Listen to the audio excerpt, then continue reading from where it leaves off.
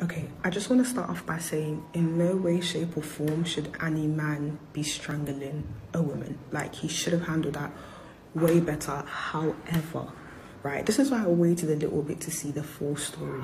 Okay, so you can clearly see she came with 1 or 2 packets. I can't really tell, right?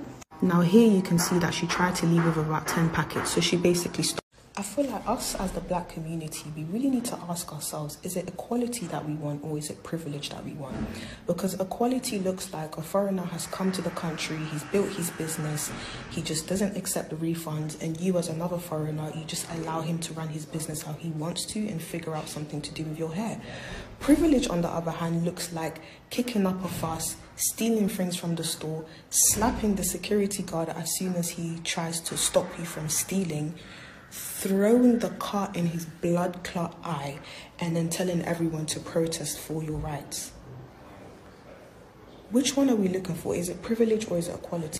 Like, us as a black community, we really need to start holding our people accountable, because it's getting frustrating how we go out and we do some ridiculous stuff and then we turn around and say, well, you're being racist. No, this is not a race issue.